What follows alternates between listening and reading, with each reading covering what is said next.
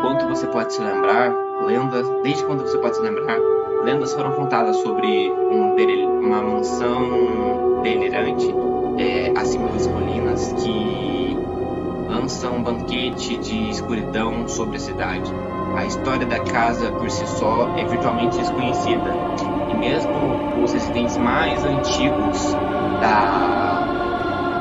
não conseguem lembrar da origem da mansão. Sendo um entusiasta da história, você embarca na montanha, blá blá blá. Enfim, eu quero fazer merda. Eu não li o. Hello, I am spooky. Delícia. Waifu. And this is my home. Can you, humble player, make it through 1,000 rooms? Can you find what lies at the end? Or is there even an end? Because I don't really know. Anyway, just go. Achei fofo. É um homem.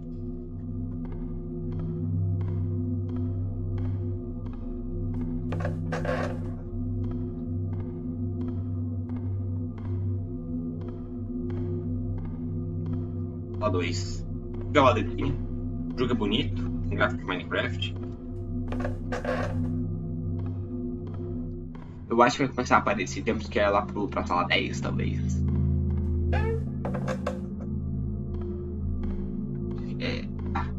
Espaço que interage? Não é o E, não?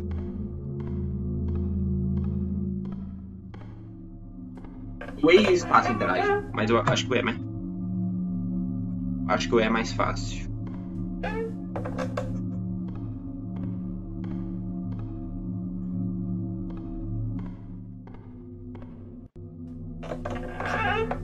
Valeu, Lord Safe. A live tá boa ou tá travando?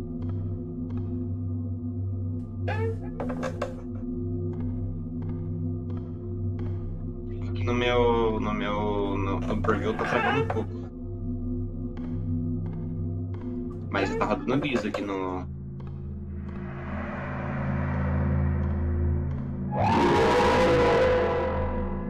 Não, é espaço entre. Manos, a live tá travando ou ela tá rodando liso? Porque aqui no preview da live ela tá travando bastante, mas tipo, tá rodando liso o jogo. Pra começar, esse lugar ele apenas parece ser fofo. Mas eu estou aqui por dias agora, eu sinto bem, sei lá, começando a ficar doidão, mano.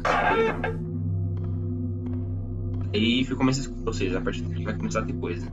Mas acho que é só a partir da sala 10 que tem Jumpscare, né? Olha, o pai sabe. Mas eu não vou me assustar nesse jogo. Fica tranquilo. Mesma sala.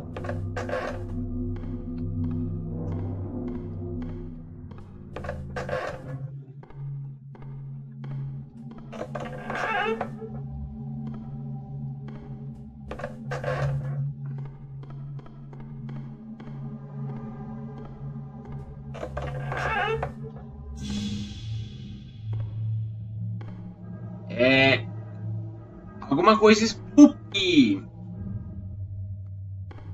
É alguma coisa bem spoopy, pelo visto. É Spook Mansion, acho uma coisa assim. House, Jumpscare.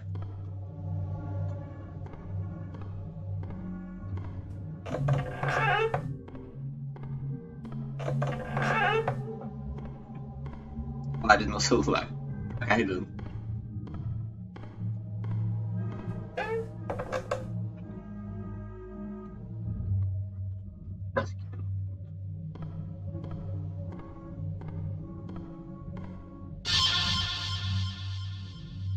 Opa! Coisa mais linda do mundo.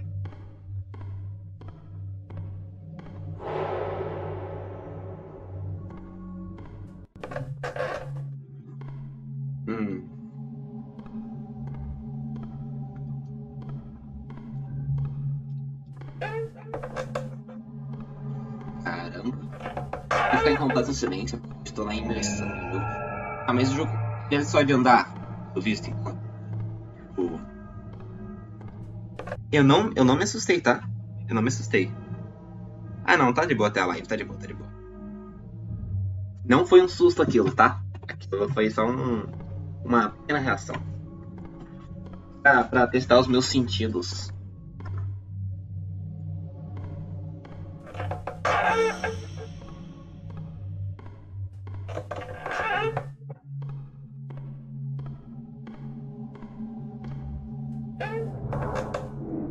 Tô voltando atrás? Escutando barulhos. Não tem como saber da onde, porque eu não estou com um fone super.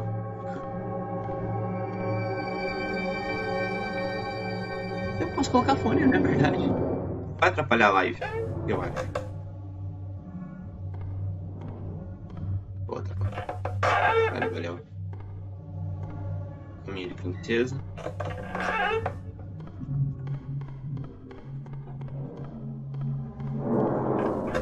Parece uma geografia muito inteligente que essa mansão tem. Nem parece uma mansão, parece mais um.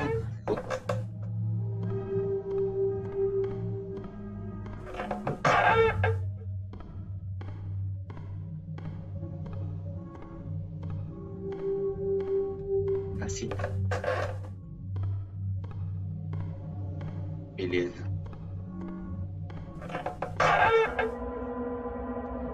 Eu acho que eu já vi pessoas jogando esse jogo. Sei lá, eu esse jogo antes, tipo, uma ceninha ou outra.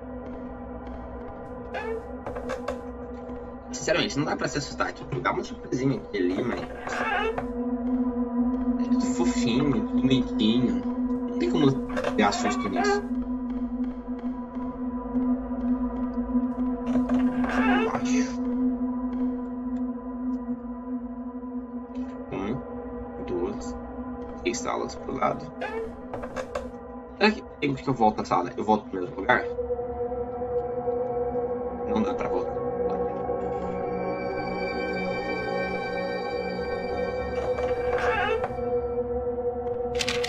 Eu sei que tem alguma coisa.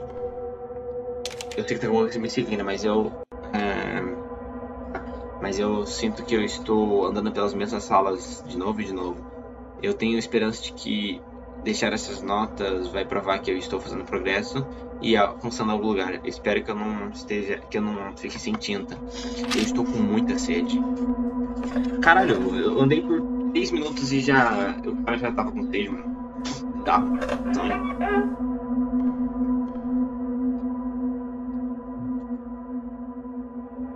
Gráfico de Budum. As velhinhas.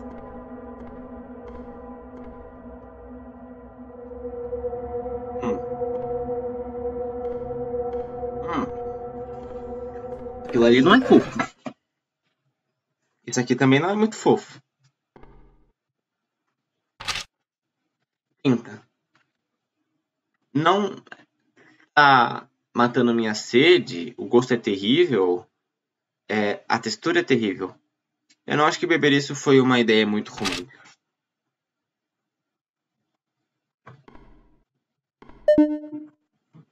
Jogo salvado. Salvo.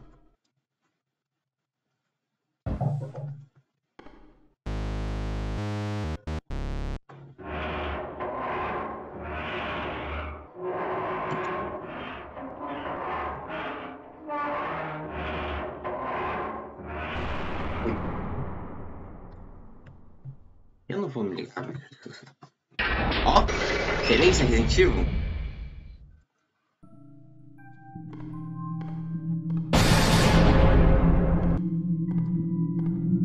Não sei.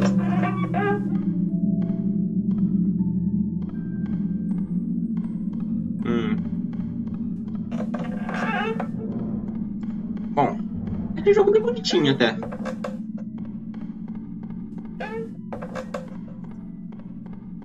Direita. Opa.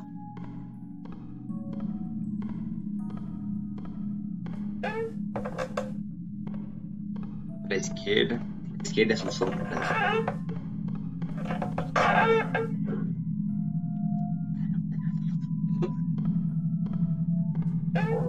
Travado.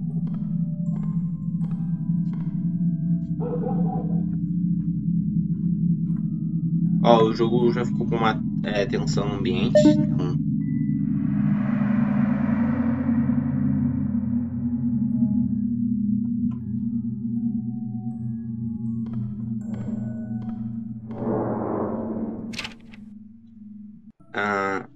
farejando, fazendo barulhos aí, ó.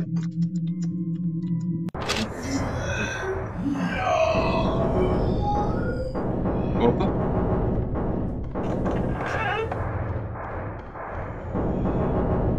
Ah, ele me segue. Ah, não. Peraí, calma aí que agora ficou um pouco...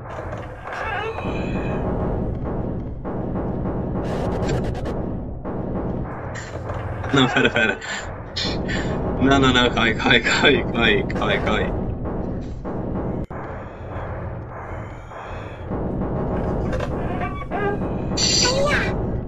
Bebê! Aí o cara... Ah, não! Eu vou morrer, filho da puta! Caralho, calma.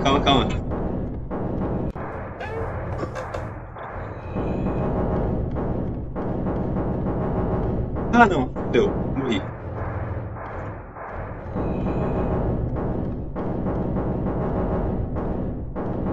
Ah, tô sem sprint. Porra, fodeu.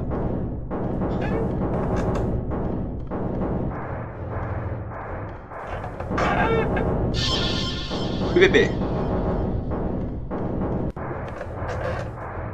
O endgame no número 1000.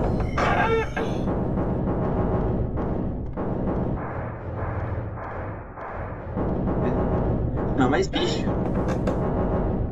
Ah, o jogo tá me travando às vezes. O pãozinho.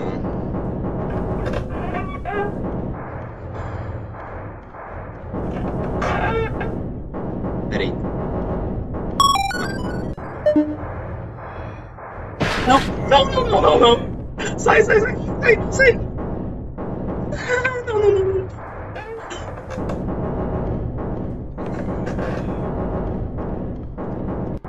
Não é hit kill. Acho que ele parou de me seguir, né?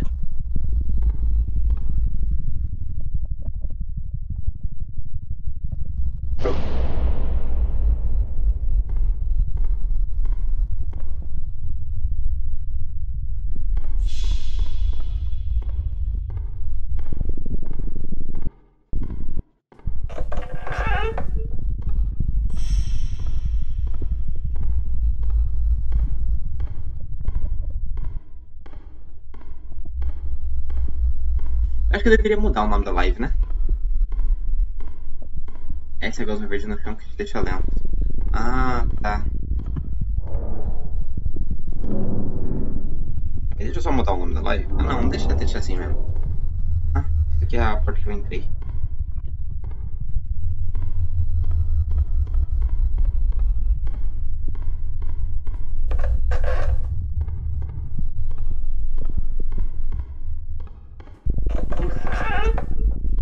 Quase acabou no jogo. Eu acho que dá pra zerar. Numa sentada.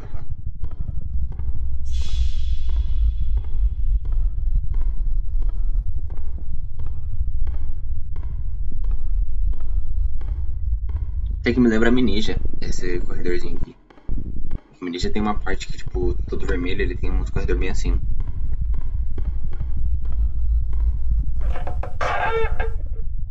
Essa gosma verde que tem... Ah, já disse aqui.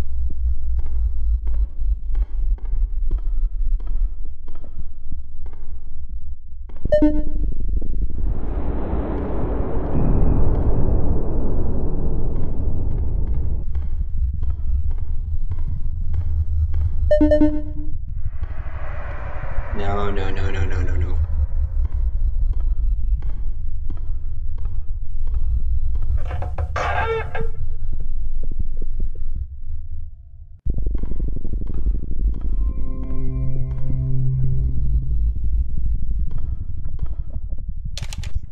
Eu achei alguma coisa hoje pra satisfazer minha sede não romântica.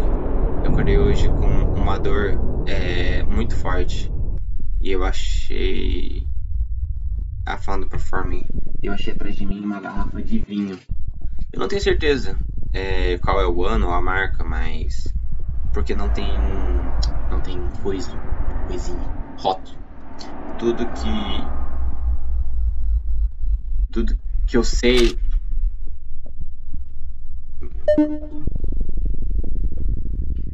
é que tinha um gosto metálico.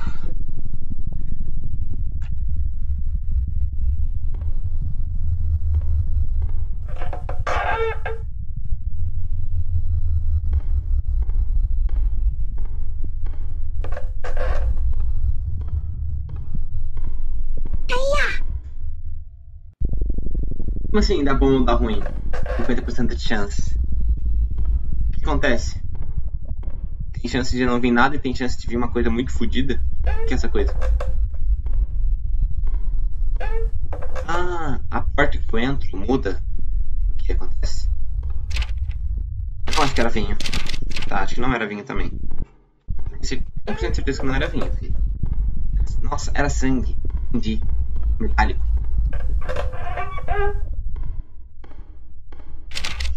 Eu não acho que eu posso... Eu não sei o quanto eu posso continuar. Eu não vi nenhuma das minhas notas anteriores, então isso significa que eu estou indo para algum lugar. Ou alguém está pegando elas.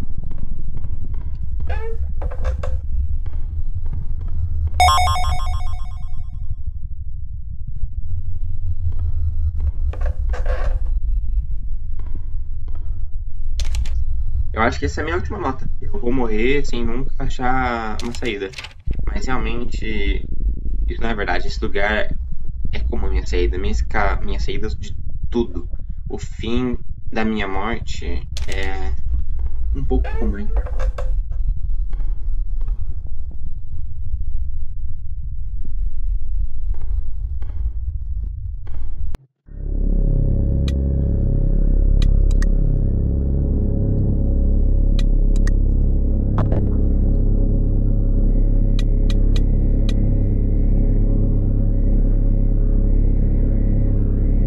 Ah, tá. Ah, tá.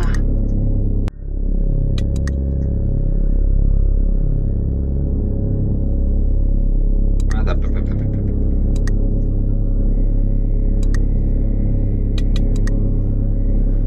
São tipos de monstros. O primeiro foi que mais marcou. Será que essas mortes aqui são registradas de mortes de verdade do jogo? Isso é muito legal.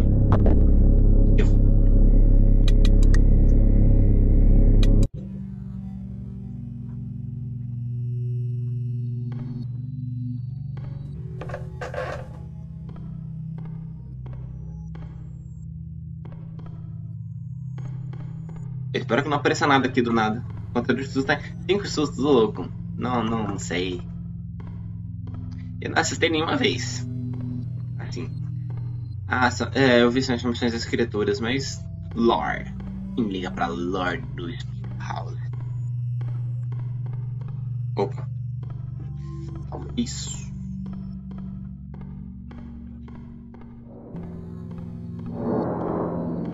Olha o barulho.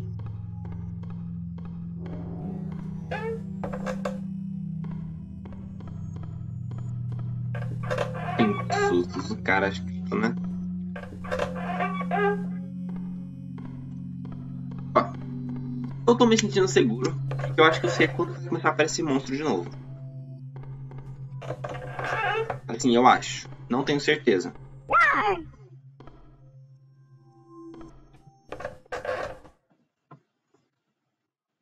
Oi, bebê. Ah, save. Fala assim, por favor.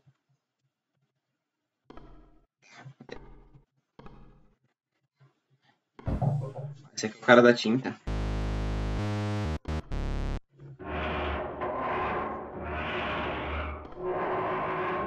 Você tem que aparecer mais coisas no PC. É, mano, acredito mesmo.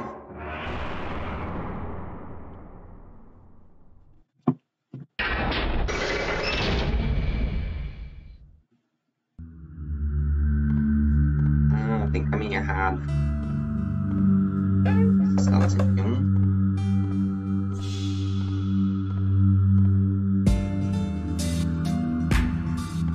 Acho que isso aqui são sustos do jogo, né? Que é o Markiplier. Não previ.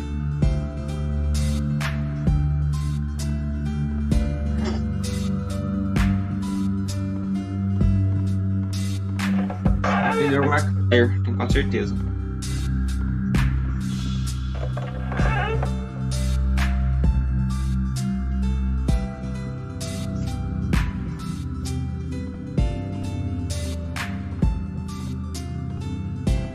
Ah, mas música não dá pra dar susto agora. Música mó safe. Mó lo-fizão. Você já abriu essa porta do elevador? Já vi em algum lugar?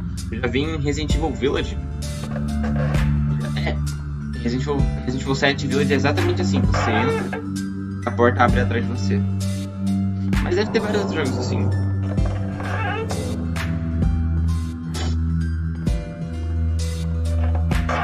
Eu só conheço o Markiplier mesmo, de conhecer.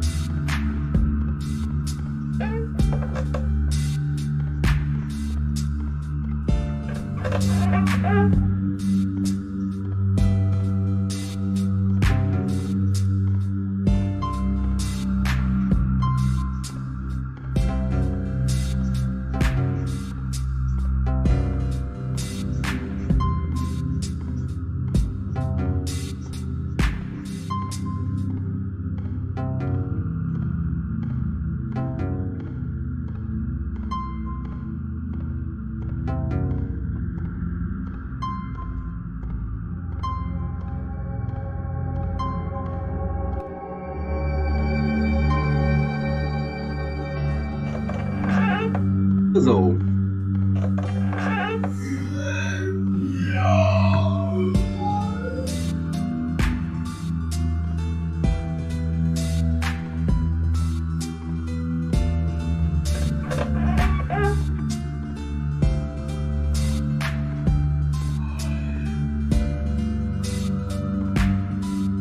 Ai, cacete.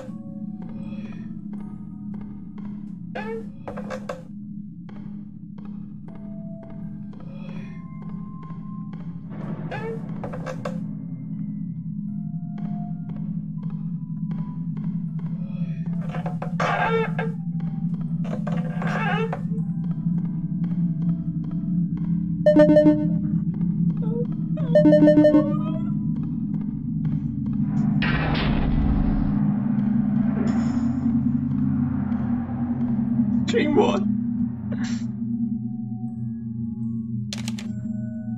Do jeito assim que está crescendo mais, ah, sei lá, e mais, não sei, coisa. Sei lá. Pegar o cartão.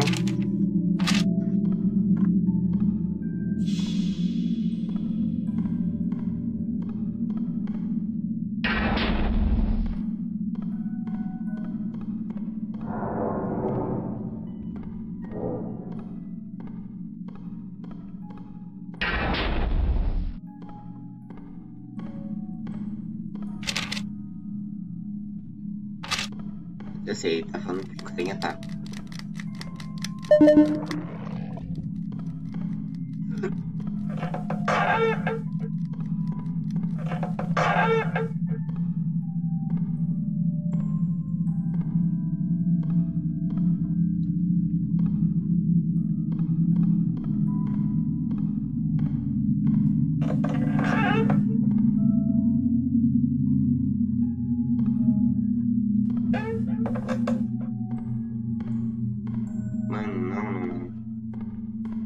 Ok, admito, o jogo dá um sustinho às vezes.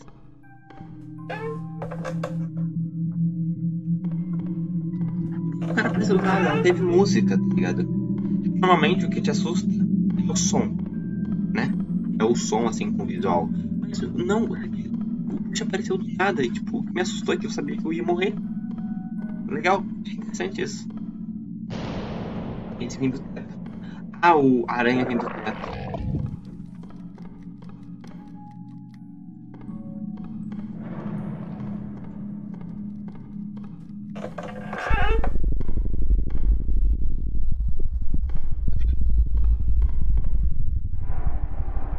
Nesses buracos, né? Achei.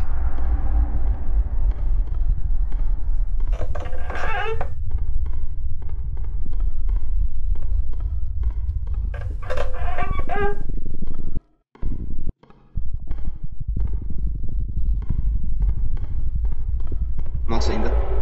Eu não tô nem perto da metade do jogo, vídeo. Nossa. Eu tô um pouco cagado. Já é meia-noite e 2.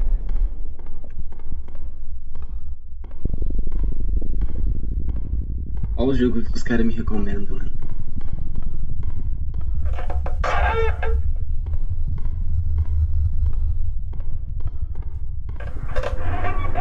Suave, suave, safe, tá safe. Por enquanto tá muito safe, na verdade. Eu achei que tipo, o jogo fosse ser... Eu não posso falar, mano. Mas eu achei que o jogo fosse ser mais, tipo... lento, assim. Teve umas momentos de tensão, mas tipo, não é uma tensão que se mantém, assim, por muito tempo. Até que agora eu tô naquela, tipo, eu não sei quando que eu tô seguro mais. Eu não tenho mais confiança, tipo, estou seguro. Sim, ainda bem que tem save. Mas o save então ele fica, tipo, depois que você desliga, porque... Ótimo. Nossa, eu ficaria muito triste se fosse, tipo, jogos que você, tipo, morreu... Não, morreu não. Mas jogos que desliga, você tem que começar do começo de novo. Outro muro. Mas... Acho que seria interessante se fosse assim, porque, tipo... O lugar parece como se não me afetar. Eu já vi muitos filmes, eu já vi filmes de horror suficiente para saber como sobreviver a uma simples caça de fantasma, a um simples fantasma 2, mas esses monstros estão ficando mais aptos e mais estranhos.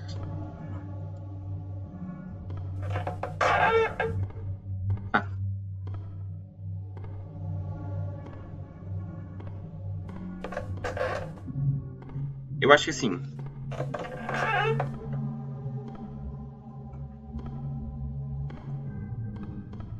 Você não deveria ter entrado nessa casa, né, minha filha? O que? O que tu foi procurar?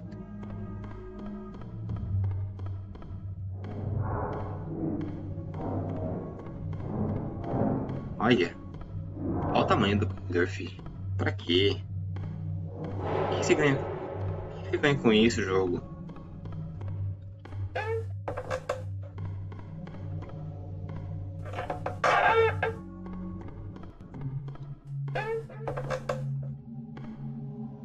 Bem de buenas. Eu vou falar e vai aparecer de novo um bicho, né? Bem de buenas mesmo. Assim na metade. Tá. É cada centímetro, na verdade. Pra poder sobreviver a essa casa, eu preciso continuar escrevendo notas. Eu preciso. Eu preciso. Programa isso tudo.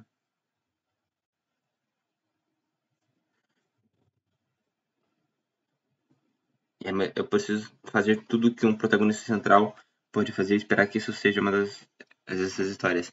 Inserir referência obscura de horror que ninguém vai entender e vai desinterpretar como instruções para alguém.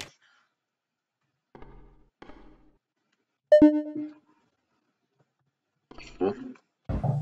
Fofo. Metalinguagem.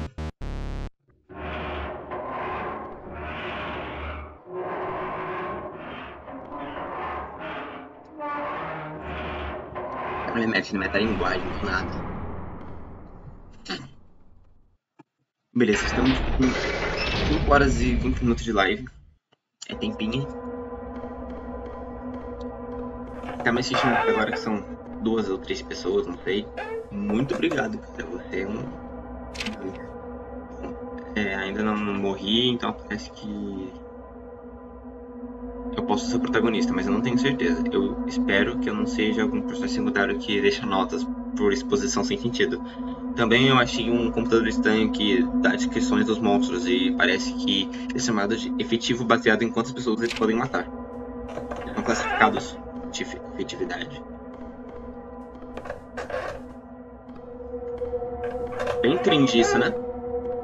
Classificar as pessoas desse jeito. Porra, números. O que são números, cara? Números não são nada. E quantas pessoas você pode matar? Mano, não é isso que importa. Eu tô gostando da pessoa. Eu acho que tem alguma coisa atrás de mim. Não.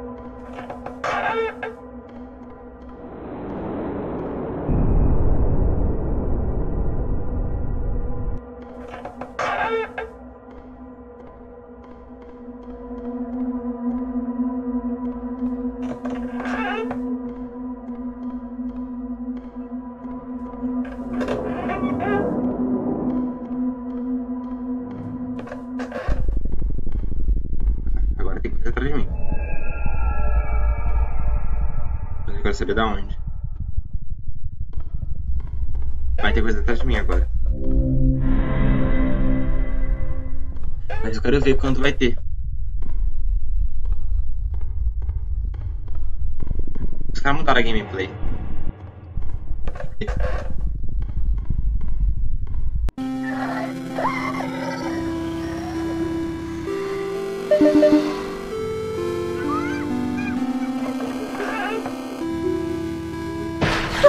Você viu?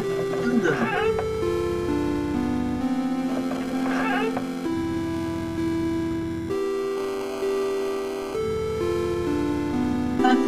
Ela voa, ela voa. Vou morrer. Morri. Eu vou errar o caminho. Morri.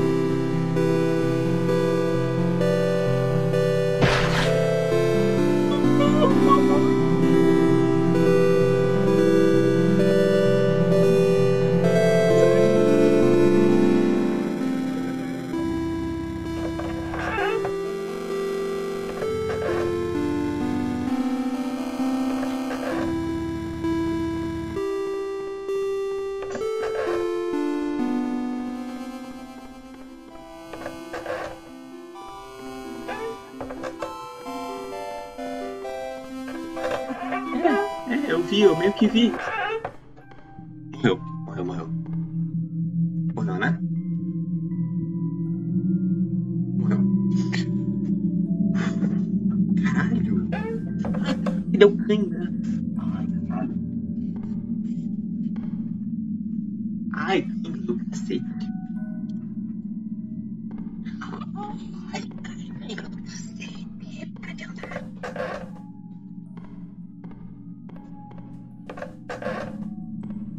Nossa, mano. Um sustinho agora, hein? Eu fui pro caminho errado, como sempre. Mano, mas o primeiro dano eu levei porque o jogo às vezes eu entro na sala e não anda. Eles não apertando o botão pra andar.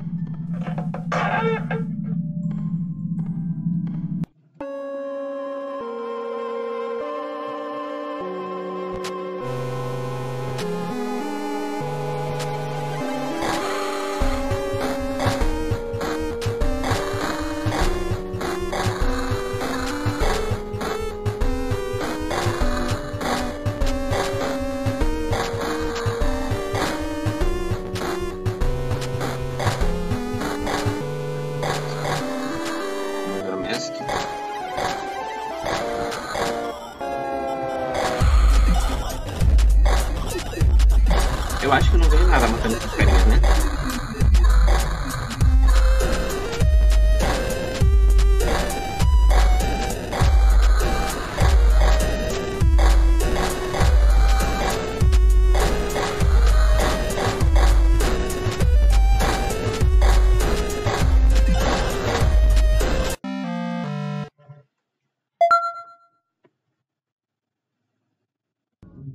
Poxa, spoopy.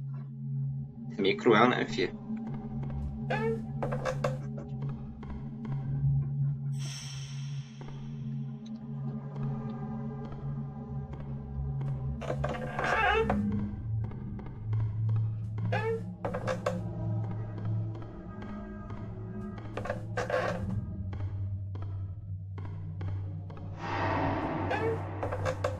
Nossa.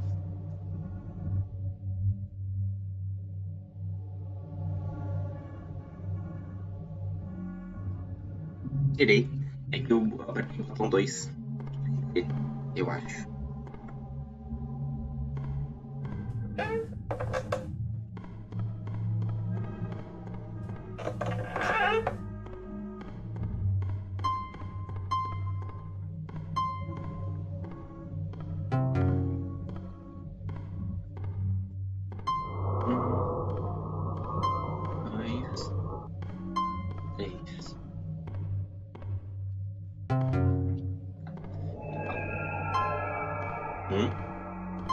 Dois,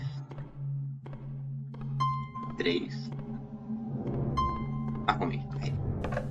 Puzzles. Eu já resolvi o problema da tela. E eu apertei o botão de tirar dela sem querer.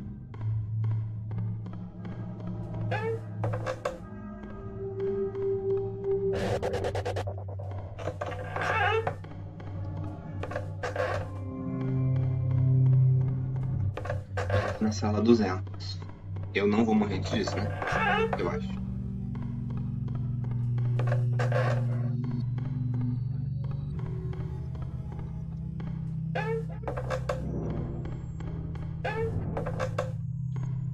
Uma daquela fez matando ali com um secret.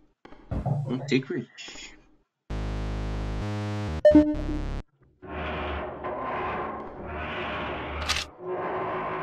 Eu acho que a efetividade dos espectadores relacionada com quantas almas as pessoas das pessoas que eles mataram de qualquer forma, de alguma forma. De qualquer forma, eu ainda estou vivo e forte. Eu sinto como se eu estivesse em uma caverna e minha jornada estivesse adiante. Eu imagino que tipo de antagonista eu vou enfrentar. Espero que seja bonito.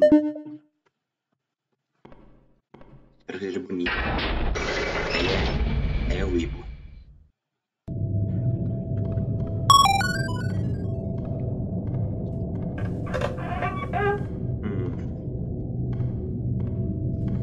É fanboy desse joguinho.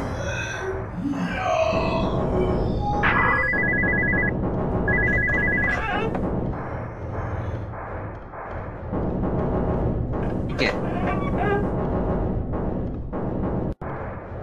Vai ser? É safe. Nem tão safe. Corre. Oh, no. Vai, acerta. Fi. Bom. Tá bom, meu filho. Dá um cola aí, Pega aí, dá um 10. Safe demais. Você não representa mais perigo.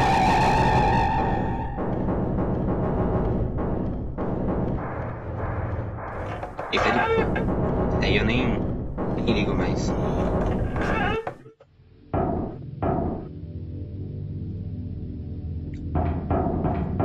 Fofo.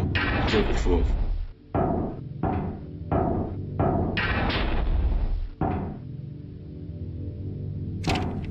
A escuridão está lentamente me consumindo a gente agora. Eu não acho que os nossos rituais vão funcionar por muito tempo. Onde?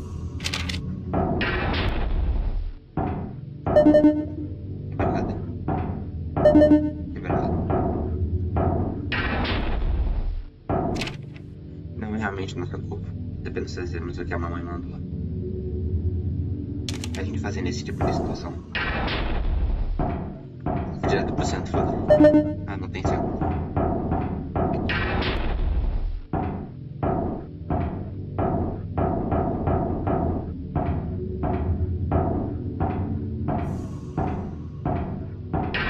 O cara não meteu essa, mano.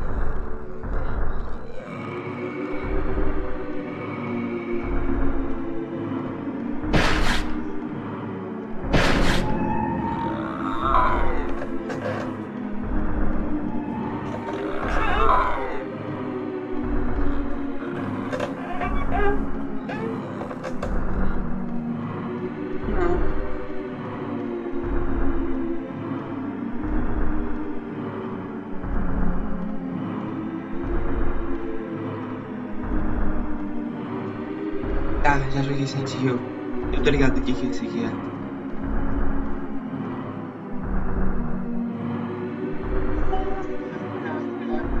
Inteligência artificial burra, né? Vem.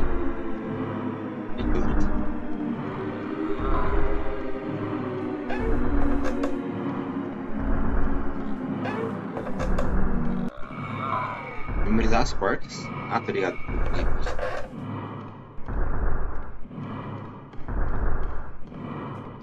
Entendi por quê. Mas eu acho que eu fico safe.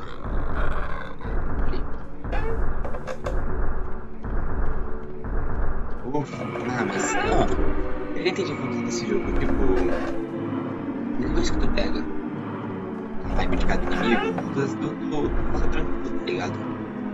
Tipo, aquele verdinho lá, caminho, não é nada.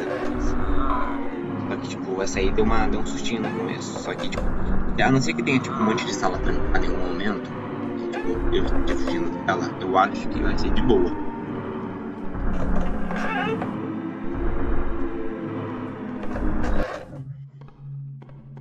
Pensei?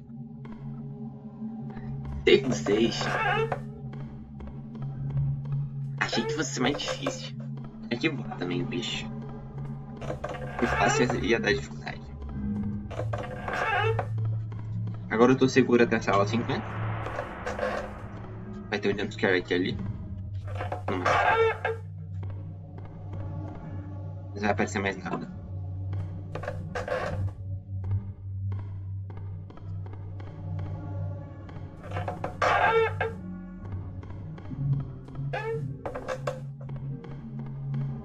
Ou vai, na verdade, eu tô sendo perseguido, eu acho. Não tenho certeza. Bom. Mas é menos assustador que eu achei que fosse. Brabo é quando vem 2 de uma vez. É. Aí eu acho que é. Aí eu acho que fica tensinho, né? Aí eu acho que é outra história.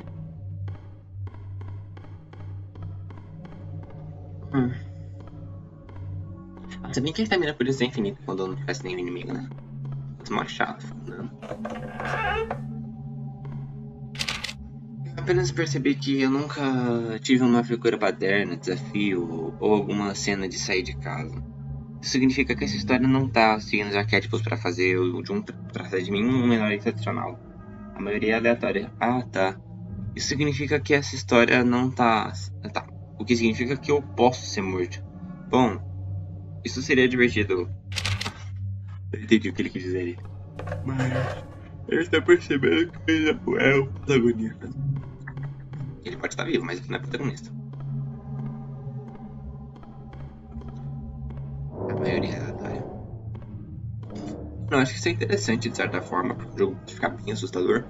Mas acho que isso é meio meme, porque o jogo pode ser tipo bem fácil. Pode ter uma tipo muito fácil. Mas é melhor do que ter tudo premeditado e decorar, né? Ele podia ter tipo uma escala de dificuldade muito assim, perceptível. Tipo, sei lá, já tô quase na metade. Não tô quase na metade do jogo. Mas que. Isso tão longe? Isso é divertido. Bom, eu quero te dar um presente pro seu progresso. Então, apenas continue andando.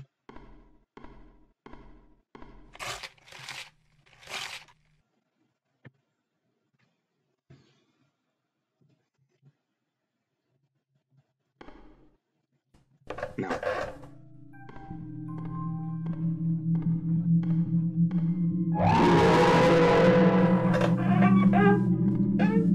Não.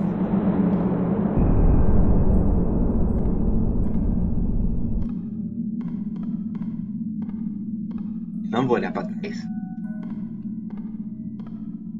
O que acontece se eu olhar pra trás?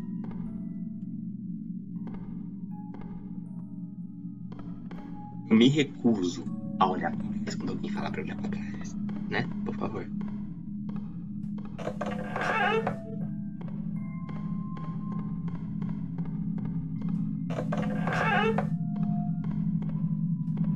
Não. Você não olha pra trás, cara. Você nunca olha pra trás. Poxa. Não vou meter essa, né?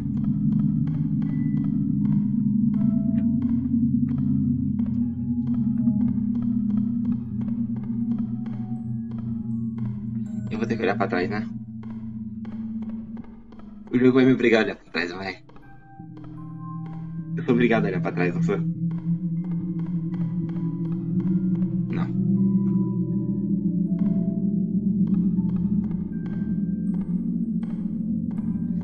papelão.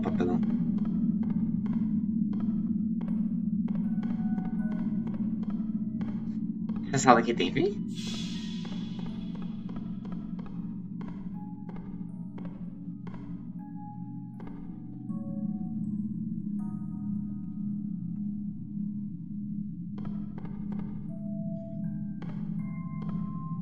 Cala a boca, Daniel.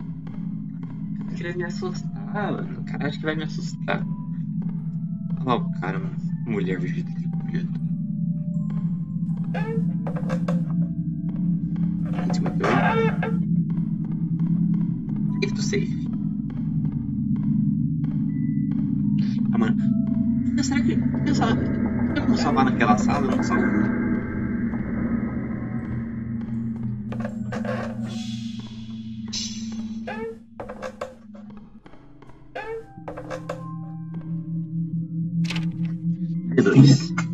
Comida. Fudido. Ela tá fudida. O planejador já tá fudido. Toda essa sala. Mas ela tem um puzzle. Imagina ser perseguido no puzzle.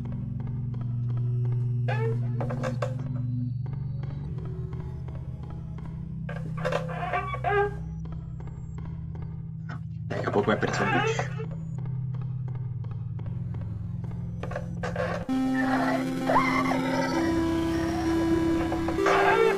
Isso aqui é a garota colegial. Garota colegial, né?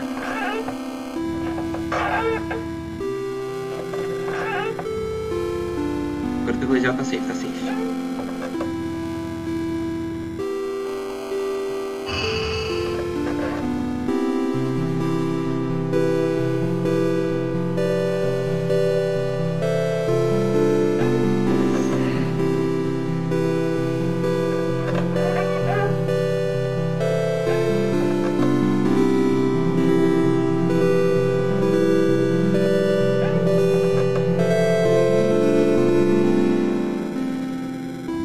Bicho, eu vou tomar spoiler dos bichos que tem. Não quero tomar spoiler. Quero tomar susto. Se é que eu vou tomar algum susto, né? Pelo visto eu já aprendi a solar este jogo.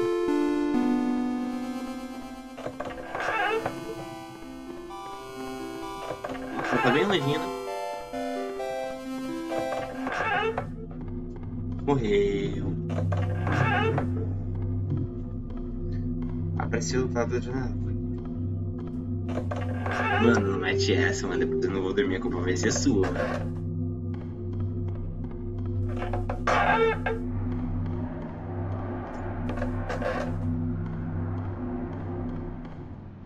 Chegando na sala 300, tô quase um terço do jogo feito. Beleza. Olhando pra esse lado. Depois falta um pouco.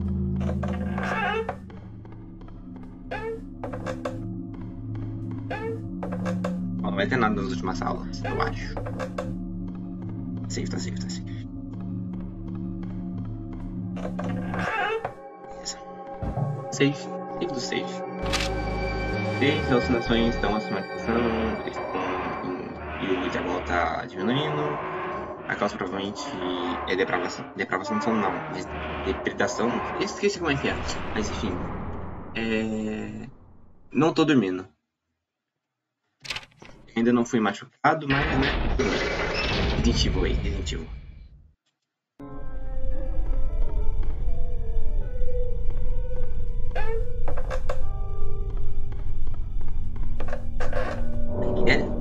Quando você não tá dormindo, não é depredação.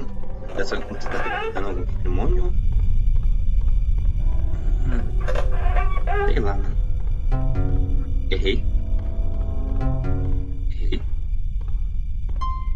Olha.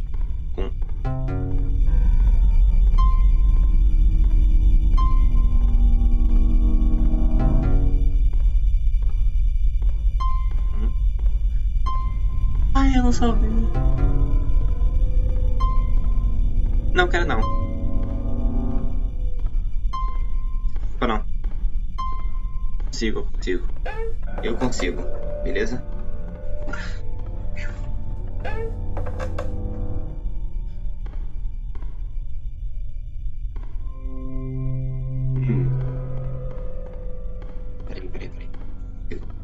preocupa, Lord Safer. Me conta. Relaxa, os demônios só começam a ficar agressivos depois das 3 da manhã. Aí eles só te observam. Tá querendo botar medo? Mano, eu sou inamedrontável.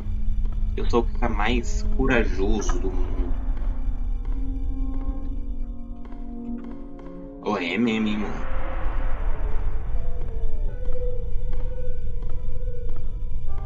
Eu esqueci de salvar, cara. Que meme. Nossa.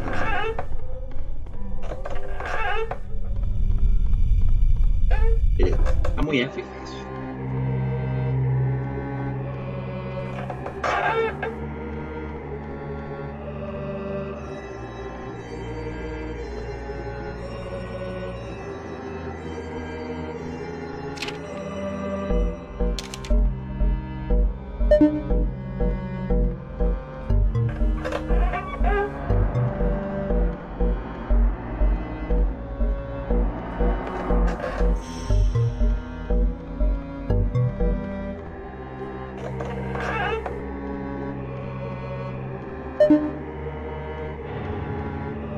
Excelente, leve design.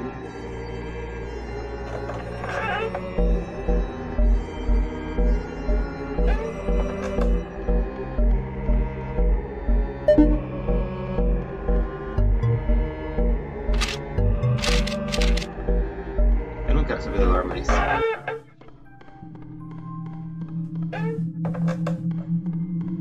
A lore, com certeza, é um tipo, você tá fudido, meu filho.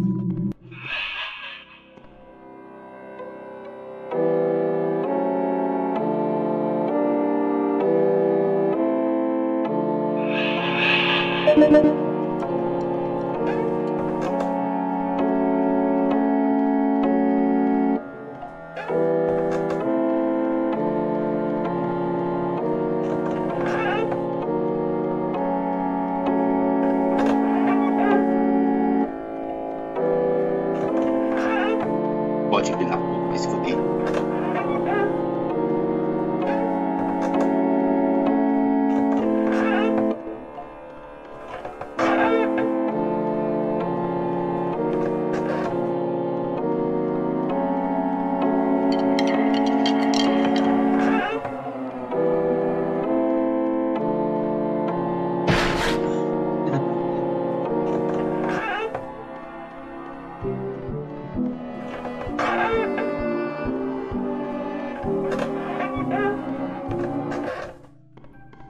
Não entendi, qual que é a mecânica dele? Me explica, Lord Safer, qual que é a mecânica do cara? Ele parece o carinha lá, o vendedor do Majora's Mask, o que fala, destino cruel, né? What a terrible fate, hahaha. Mas não entendi a mecânica dele. Eu entendi que tem a ver com marionete, pelo visto.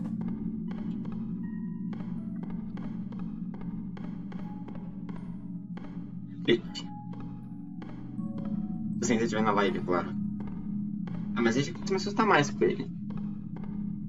Eu acho que seria mais divertido se tipo, ele aparecesse na minha frente, mano. Deve me assustar.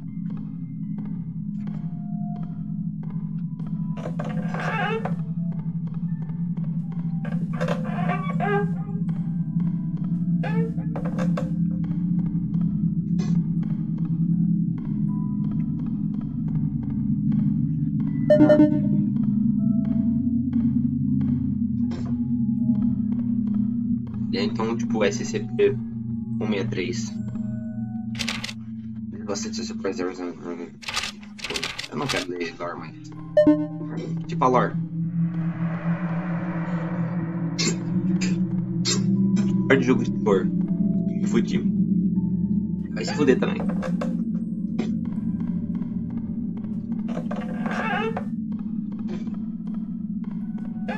Eu entendi o conceito do jogo. Bacana, bem legal. Mas acho que daqui eu não me assusto mais não, hein?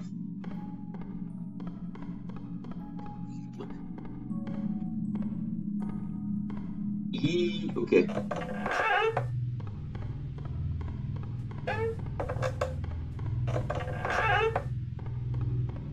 O quê? E o quê? Fala, é um homem do nada.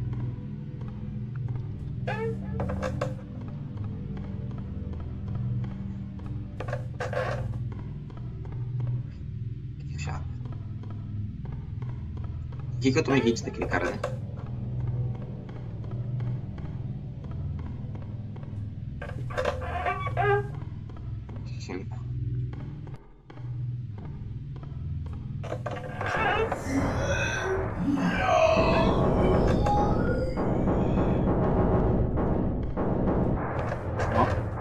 Ação. Total sem. É uma carinha verde. A carinha verde é meme, mano. Eu vou acertar aqui primeiro, hein? Não, errei.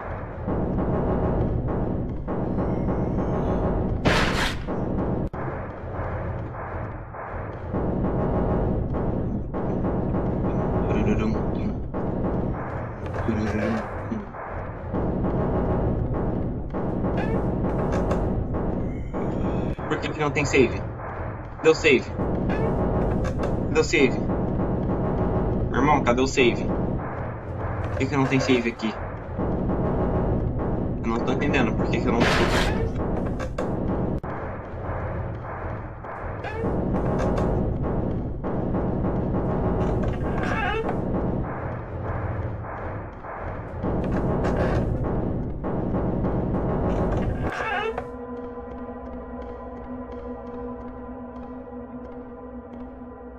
Por que não deu save? Pra saber isso. Agora vai salvar de tendo 100? Mini meme, né? Em verde e ainda por uma sala de discussão. É? Muito fácil, muito meme.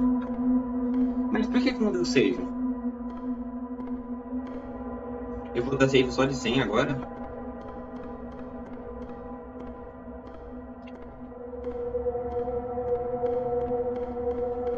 Porque o espaço entre os saves aumentou. Nossa, que delícia, hein?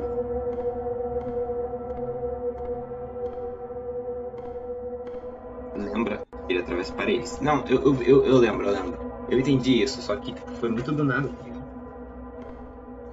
A porta não tá abrindo. Ah, eu não meti essa. Fico olhando por baixo, né, meu filho?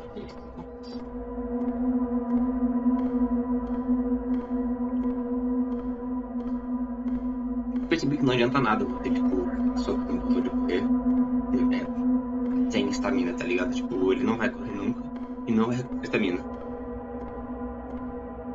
Agora o jogador tá treinado, consegue ir mais longe. Ah, mano, verdade, tem essa.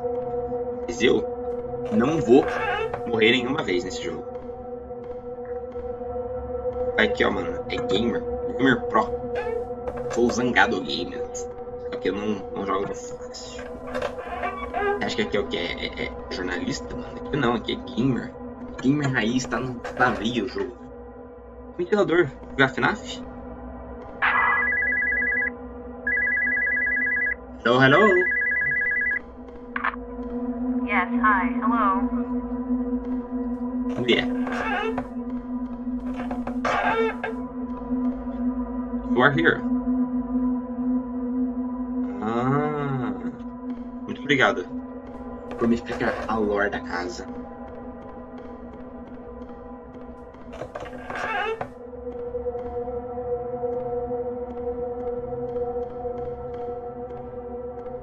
We are the champions, my friend.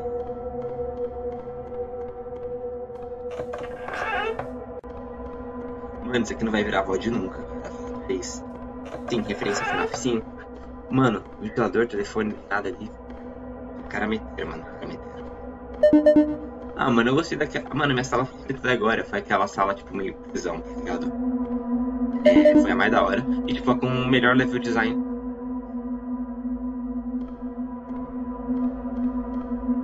Foi um teleporte ou meu jogo travou? Pra saber. Eu dei TP? Ou meu jogo só bugou? Porque sim. Porque meu PC está montando.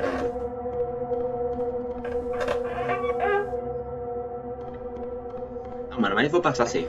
Vai vir um carinha agora nas próximas salas. Se for o carinha da Merante safe. Se for o carinha verde é safe demais. meu jogo travou. Agora meu jogo travou. Agora eu tenho certeza que o meu jogo travou.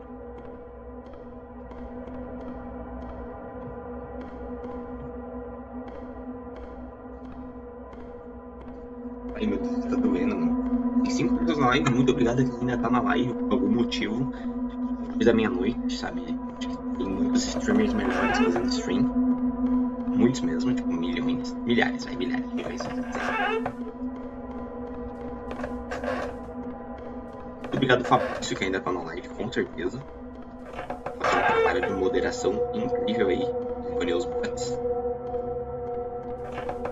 E tá me dando um super foda. A própria casa é uma referência a uma mulher esposa de uma dama que criava salas de lógica para os espíritos com... Ah, da mansão Winchester, se diz? Vai vir carinha agora. Do barulho, eu acho que vai ser os... Mano, as aranhas. Os bichos aracnídeos. Até agora eu não vi, na verdade. Tipo, teve aquele sustinho que eu tomei, mas depois sumiu. Esse jogo tem uma sonoplastia... Sim, mano, a sonoplastia desse jogo é muito boa, cara. Mas ela podia ser um pouco mais tensinha pra dar um pouco mais de medo nesses momentos em que eu não sinto medo. Praticamente o jogo todo. Eu acho que devia ter um modo difícil o jogo. Tipo, muito fácil, mano. Tá tudo... Minha visão... Ah, tá. Do fogo. Olha, efeito de fogo. Eu já tô quase na metade do jogo e não tive um momento de dificuldade. Não vou mentir. A primeira vez que eu conheci a mulher, eu quase morri.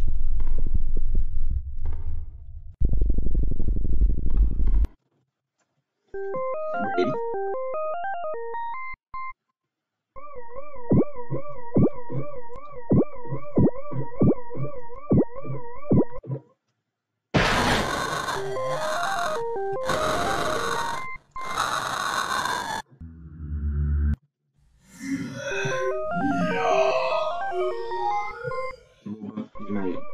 Debaixo do... Ah, mas eu vou brigar bastante, né?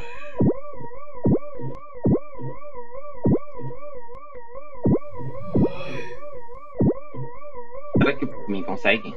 Mas o Pac-Man não consegue fazer nada, mano.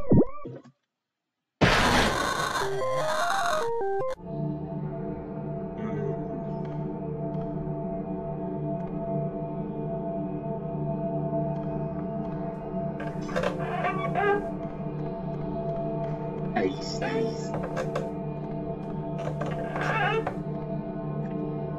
Tá safe demais. Ok, fácil.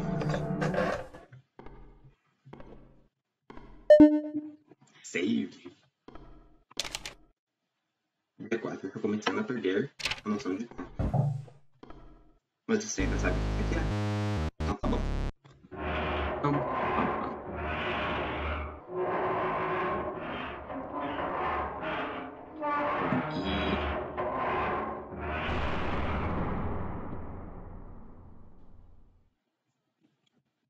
Uau!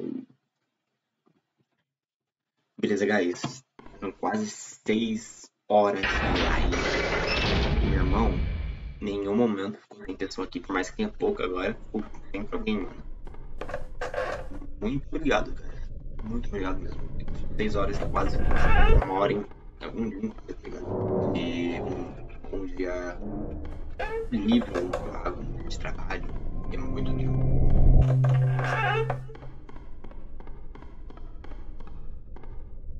Mais do que o tempo que eles ficavam na escola. Muito obrigado mesmo. Mais referência a FNAF, eu vou pro direito agora. A direita está mal, Brasil! Foi o que ela disse.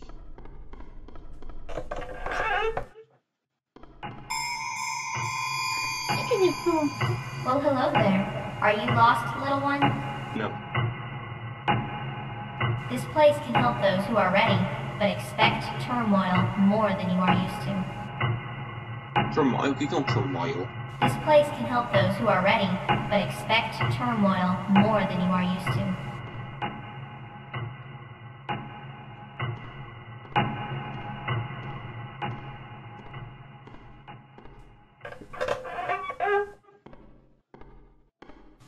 Knowing your shadow can greatly help you. but be ready to see what you'd rather not be.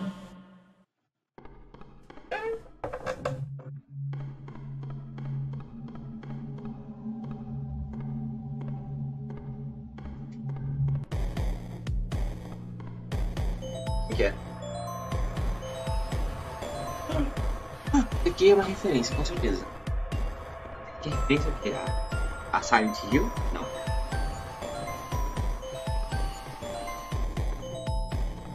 Galahad com medo? Não, jamais. Pra mim não é nada. Isso me lembrou Silent Hill Downpour, aquela parede que tipo, segue no jogo inteiro. É chato. E bebê? Galahad não tem medo de nada, meu filho. Galahad é o shielder mais foda do mundo. O único shielder de verdade. A única vez que Galahad ficou com medo foi... Acho que eu... Ixi... Entendeu. Essa mania de ficar esperando pra ver qual que é o monstro. Mas esse aí parece ser meio brabo, né? Mas ele tipo cobre assim um espaço inteiro ou ele cobre só o corredor? Se for só o corredor, é fácil. É que ele cobre o espaço inteiro aí é meme.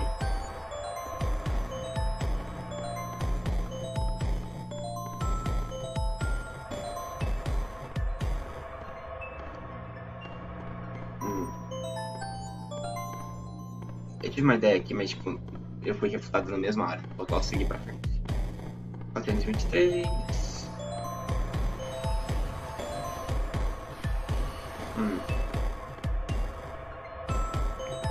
Gostosinho. Ó, 7 pessoas na live. Poxa, muito obrigado por estar na live agora. De volta. Bom, bem-vindos. Bem-vindos aí quem tá entrando. Eu mesmo. Ai, que salinha fofa. Me lembra do começo do jogo. As coisas eram simples. Nossa, que sala filha da puta, né, pra esse monstro? Meu Deus.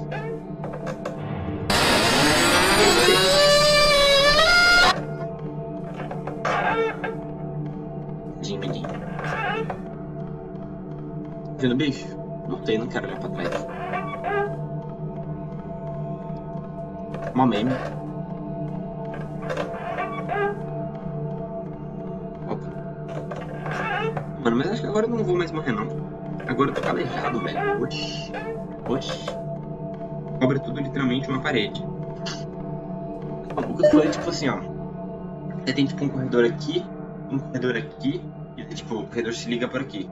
Se você for aqui, voltar, ele vai estar cobrindo assim, ele vai cobrir esse corredor, depois vir pra cá, depois vir pra cá. É isso que eu tô falando.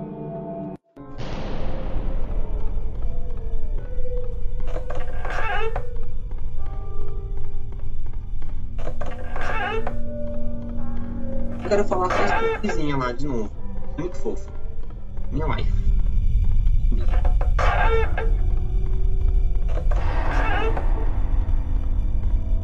Estão me seguindo?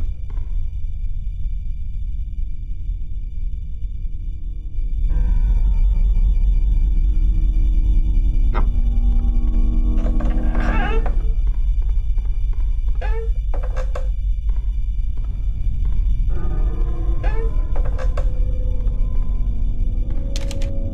Assim que eu não posso me lembrar de onde é que vim. Isso tem um propósito? Primeira opção. Isso aí é meio meme, né? Meio pinto, assim.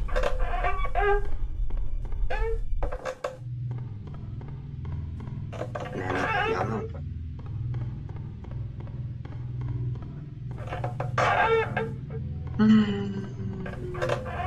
As pessoas ao vivo. Nossa senhora, descida, gente. Cara, perdi muito tempo em live, não.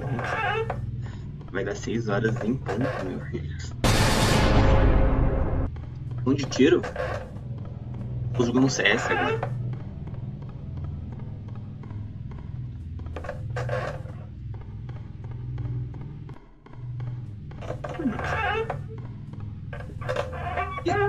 Easy. Filha da puta.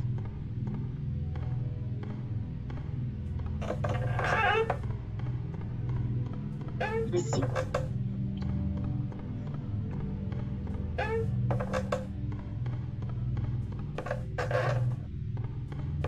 Vou tomar tudo na metade do jogo. Ações minhas, sala é pra cá, né? Não aguenta mais apertar o shift. Opa, sustinho? Eu me assustei. Mano, eu estou carregado agora. Errei. Errei.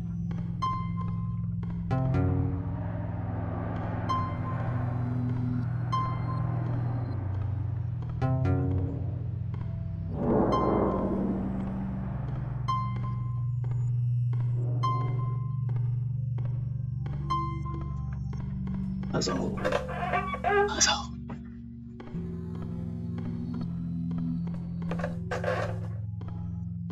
Oh, the single ladies. Oh, the single ladies. Oh, the single ladies. Oh, the single ladies. Então, eu achei bem, porque ela tipo, quase não aparece.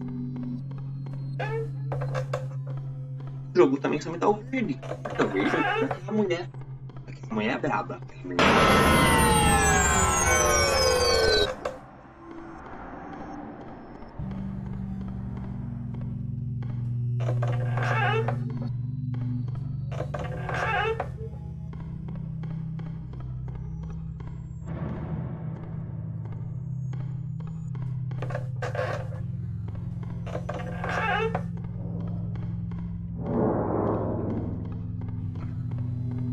Esse foi quase um susto.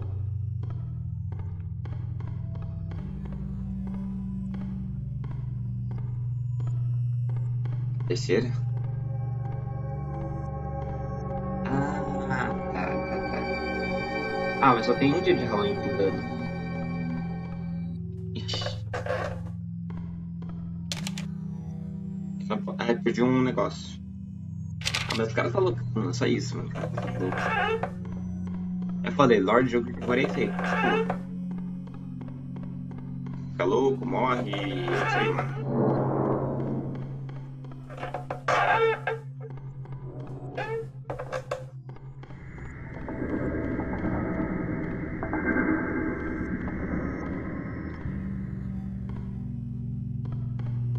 A única personalidade que os caras de jogo de terror têm é tipo, morrer. Eu vou morrer. Vou morrer. Não dá graça. É diferente se de um Resident Evil tá em cima da vida. A gente por isso tem uma profundidade maior, tipo, problemas assim, tipo, e tal. Esses personagens são que, eu tenho uma filha, ela morreu e eu vou morrer também. Tô ficando louco, vou morrer.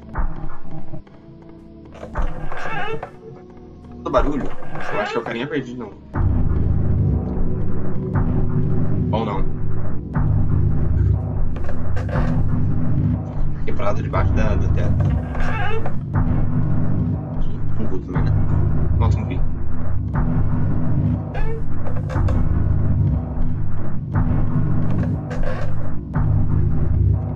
Quem é esse bicho, mano?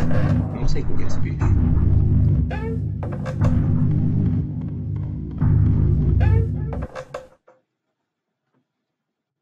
Well, here you are, alive and still here. Fofa, You just keep on going, don't you? Well, the next door has been fixed up for you, so enjoy and keep moving on. You little fleshy live one. Obrigado, fofa. Eu te amo. Beijo.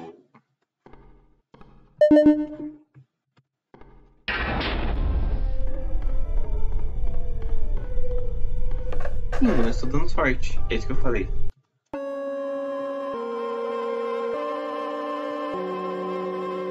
Não.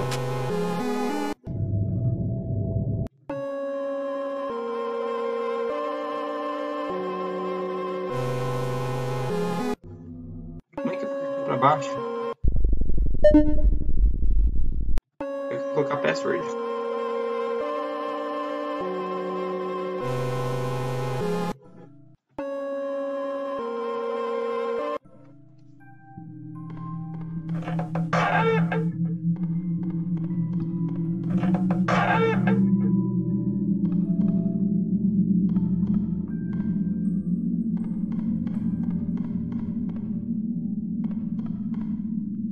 O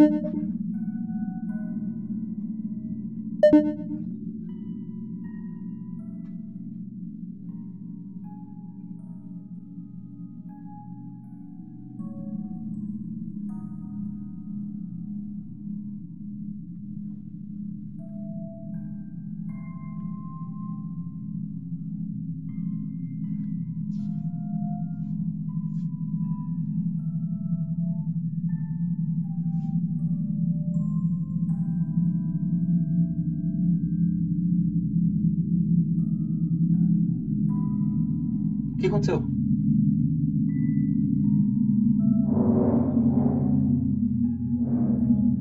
Mas eu morri?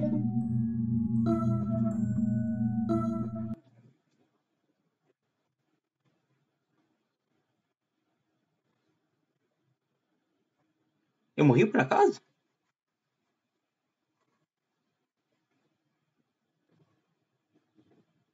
Opa.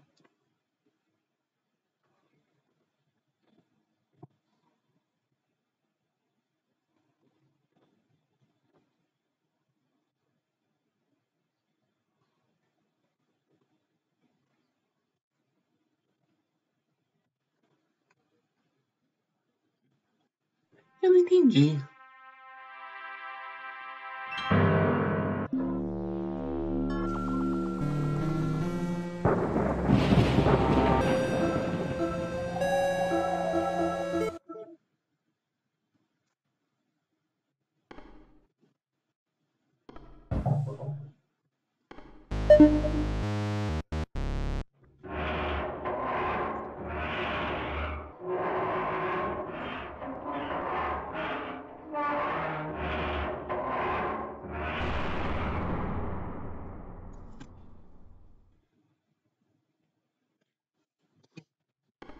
Quero.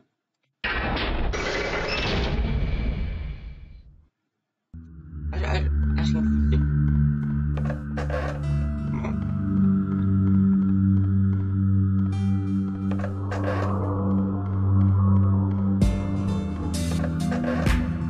Musiquinha de novo, mano.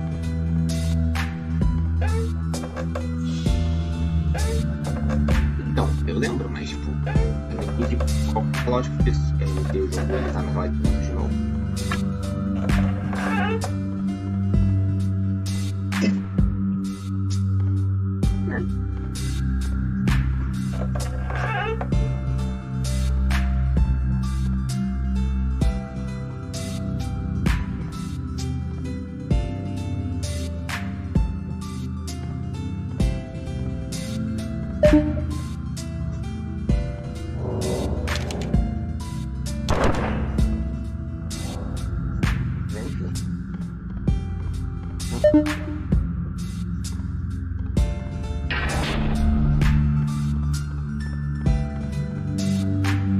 Ah, entendi. Tipo, era a sala 54, mas ficou só na sala 15. Como é que é? Tipo, só mudou o número ali, mas eu ainda tava progredindo. Se eu passasse no ponto, eu iria ver isso.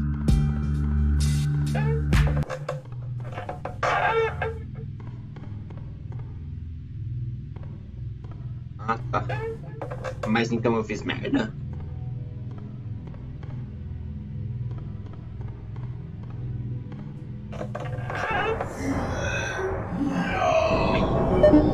Enfim, calma aí. Eu me mato, não é justo. Aí, agora você pode tentar me matar. E não conseguir de novo, porque eu sou muito bom.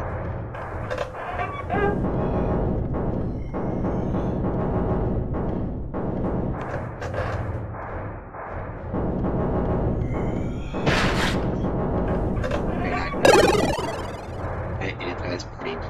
Injusto, cacete.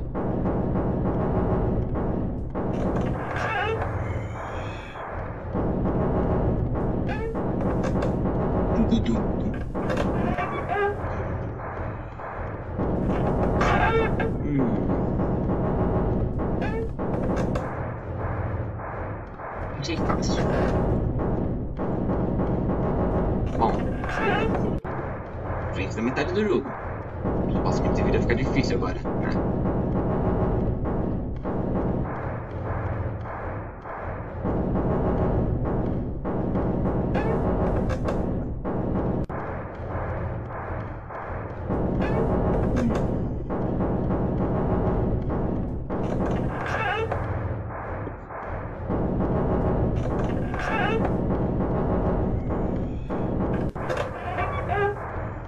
Isso. Como fácil. Isso de verdade, mano. Nem tomando um susto mais, cara, pra ser bem sincero. Não me lembro a última vez que eu tomei susto com esse jogo. Acho que foi com. Sei lá também. O último susto que eu tomei foi quando eu achei que eu tivesse perdido meu progresso.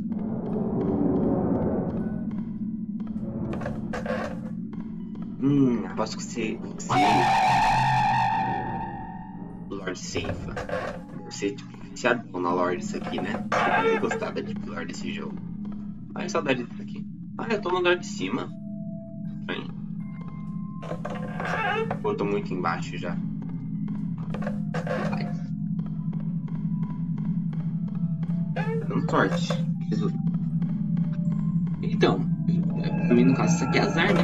Tipo, quer jogar um jogo pra ficar com o Medinho. Atenção no Medinho. Olha que cenário legal. Ixi. Boninho, hein? Filho da puta.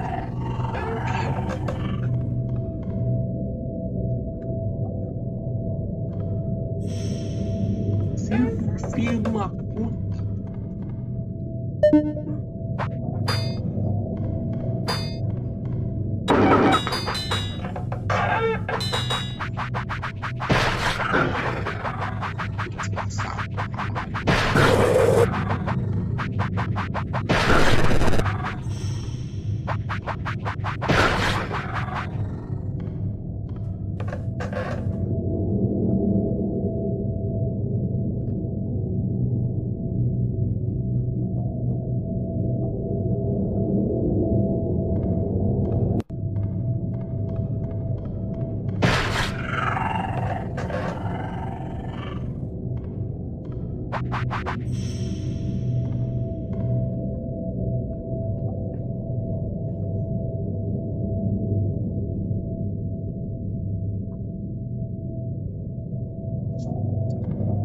Enfim.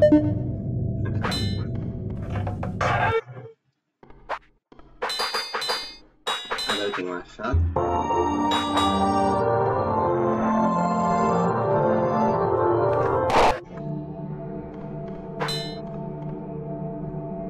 Vai daqui que eu fiz.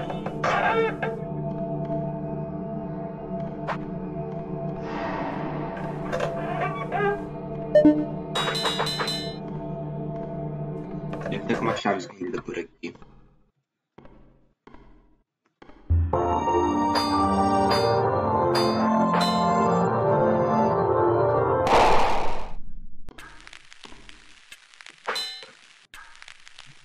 Filho da puta, filho da puta, filho da puta,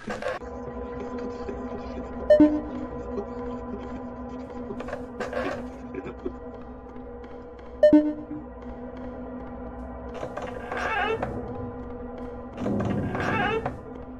Isso aí deu medinho.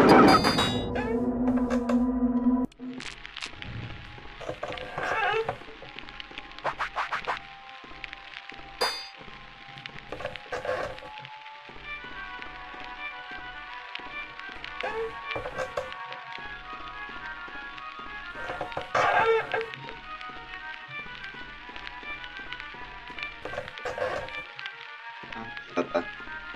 Parece um assustador, tá ligado? O cara se teleportando na minha frente assim.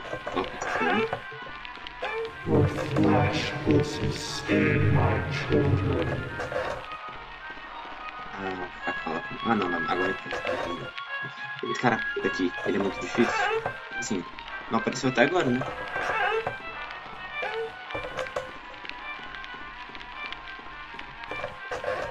Parece que a maior parte das coisas é só você não ficar de correr que você desvia facilmente. E não olha pra trás também. Eu queria olhar pra trás. Imagina o medo. Imagina o cagaço. Olhar pra trás e morrer. Não. Eu prefiro não saber o que tá me seguindo. Olhar pra trás e morrer.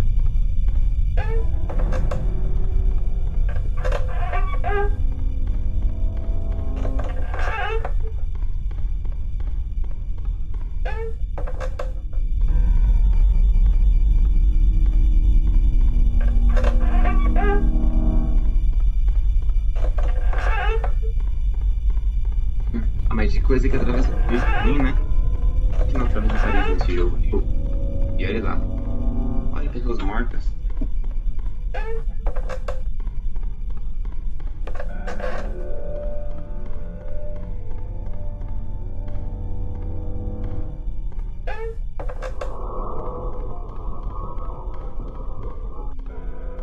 Ah, vai, o jogo deu medinho sim, velho. Fui aquele medo.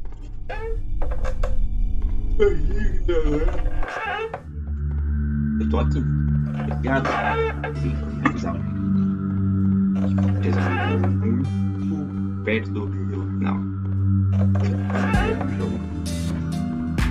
Tô bem perto de zerar o jogo, na verdade, né? Falta um cento. Bebê.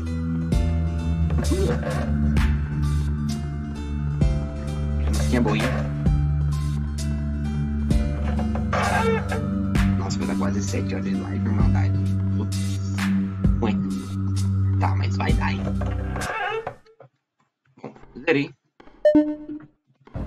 Ah, esse andar foi fácil, esse andar foi fácil.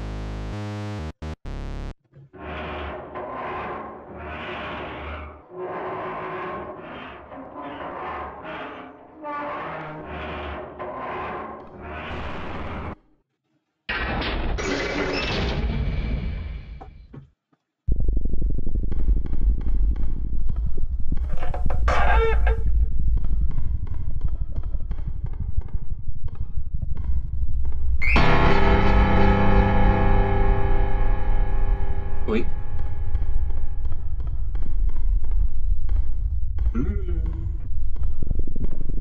Musa. Vamos lá, Deus áudio, né? Nossa, eu fico querendo dormir cedo, hein, guys? Eu fico querendo dormir cedo, fico cansado.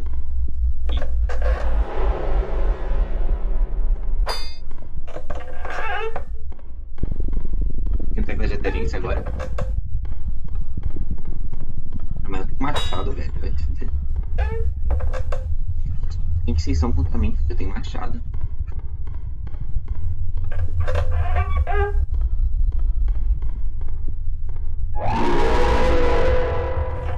Eu acho que é do demônio. Ou assim que vai estar. Errei. Errei.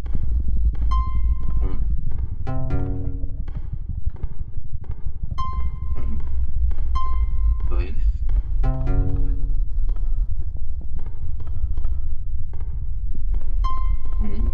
2, 3, 4.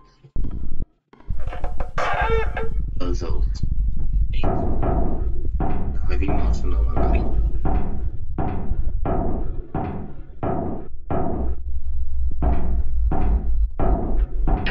Monstro novo.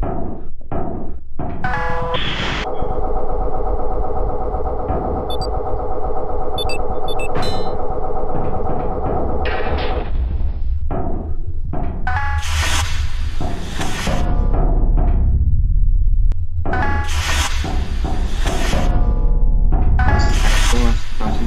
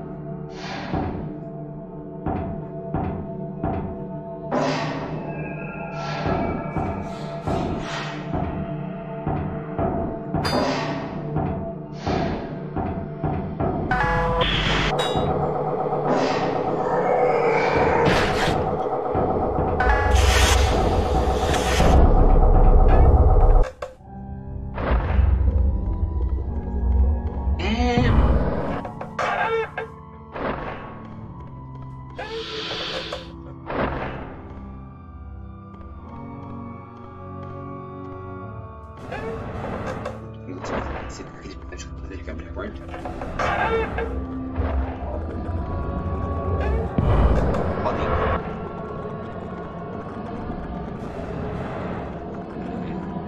Mais vezes.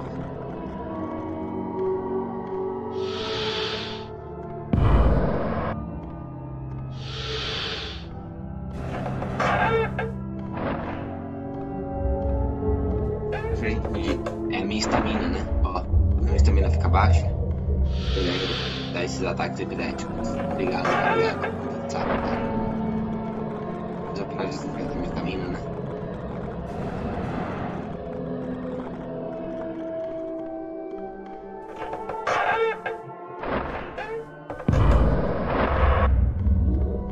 Tem bicho, hein? Eu acho. Eu tô ligado, eu percebi. Mas eu morro se eu ficar correndo.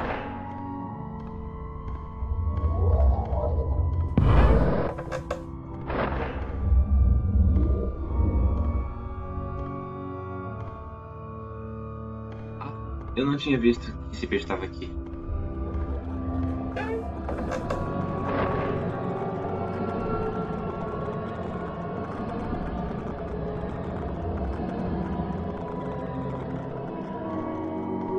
Oi, bicho. Acho que entendi então.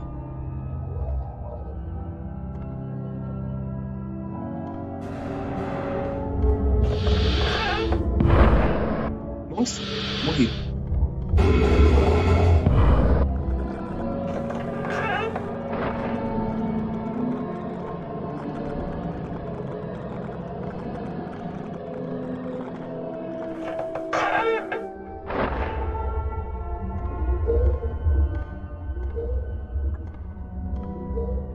Obrigado. Bebê. Vem cá.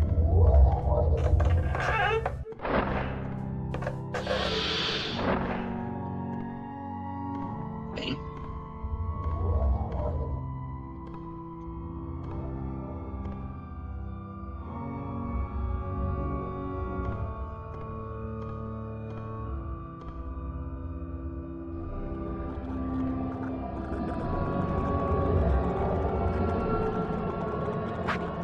Chato.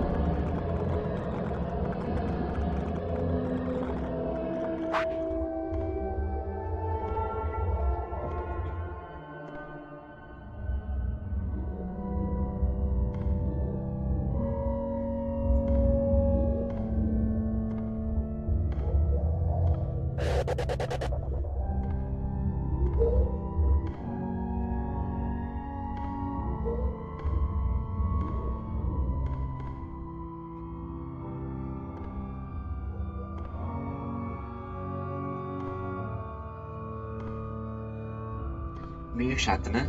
Renaissance.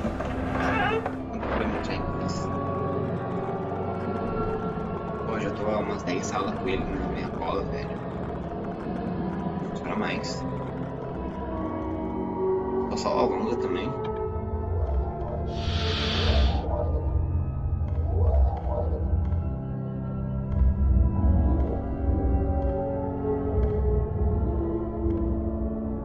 Bicho feio.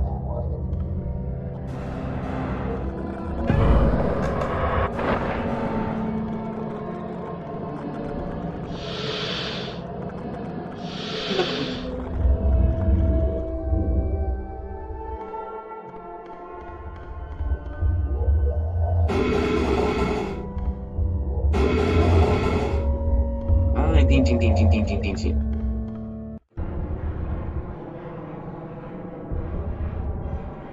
Entendi a mecânica. Aí eu solto o bicho e o bicho fica até eu sair da sala, né?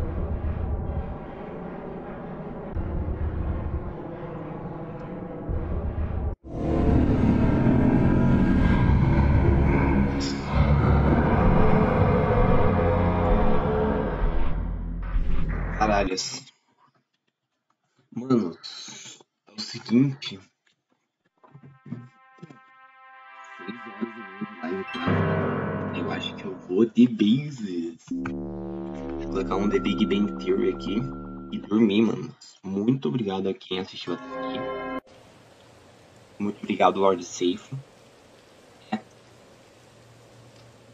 Eu vi. Muito obrigado por ter acompanhado comigo até o final. Vamos dizer que tá até o final. Muito obrigado mesmo. Muito importante pra mim isso. E, guys, até outro dia. Até outra live. Até outro vídeo. Eu tenho coisas pra fazer também. E muito obrigado a todo mundo que ficou aí. A todo mundo, tipo, 5 pessoas, mas são 5 pessoas que ficaram comigo até agora. E como é que desativa essa? Pera aí. E realmente, mano, é muito importante pra mim esse apoio. Por mais que sejam poucas pessoas, sim, primeira morte, depois baixa a metade do jogo. Foi por cagadinha, né? Foi por cagadinha. Dava pra eu só ter corrido pra frente e eu ia ter ficado de boa. E até outro dia. Até outra. Mano, eu não sei se eu vou fazer live amanhã, depende muito do que acontecer. Mas amanhã eu vou tentar fazer alguns vídeos pelo menos. E domingo eu vou dormir, vou descansar, de verdade. E é isso aí, muito obrigado a quem tá aí. E um abraço. E falou pra vocês. Nossa, na moral, que foda que foi fazer essa live. Muito obrigado. Eu me diverti bastante. Quase 7 horas de live, né? 6 horas e 25 minutos, 26. Uau!